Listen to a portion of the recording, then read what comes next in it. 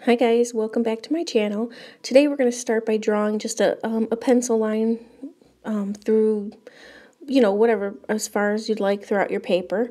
And I'm sorry that this is not in landscape mode. I'm doing this on my phone and I had it on portrait, so sorry about that. So now we're going to make circles along that line, and we're going to just gradually make them smaller as we get towards the edge. So see how they're just slowly getting smaller. And today I'm using a fountain pen to draw with. I like them. You can get them kind of wet and shade with them if you wanted to a little bit. So I will put a link in the description box below for all the things that I use today. So now you just echo that line, the circle, on each one.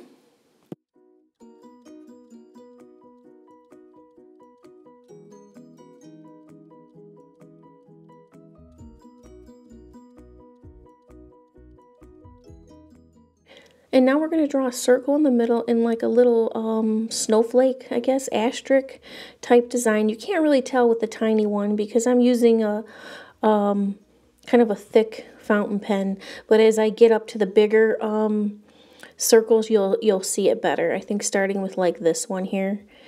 So you just keep going and you do that on each.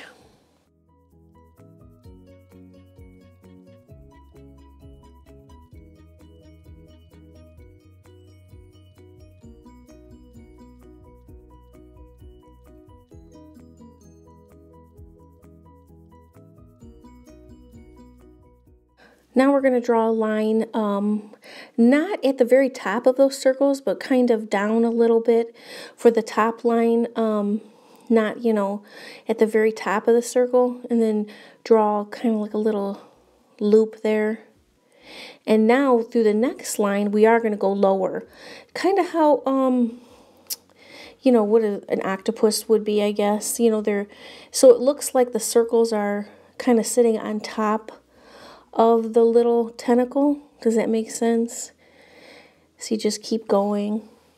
Now it's time to do some shading next, which really makes this Tangle pop. I used a Prismacolor to just, you don't have to do this.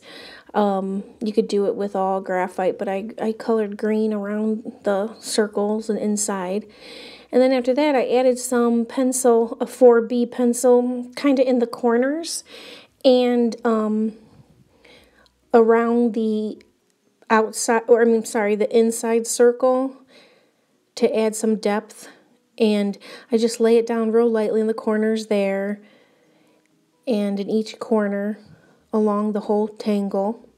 And then after that, what I'm going to do is shade it and blend it with my doodle sticks. That's what I usually blend with. And if you don't know what those are, I will leave a link at the end screen where you can check those out. And I'll also leave a link in the description box through Amazon.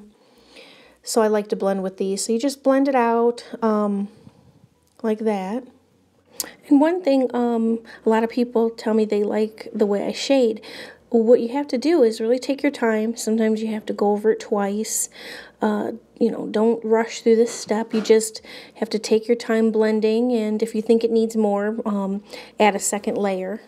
And that's it. If you guys like this video, please hit the like button and subscribe. And I will put all the items in the description box below. Thanks for watching.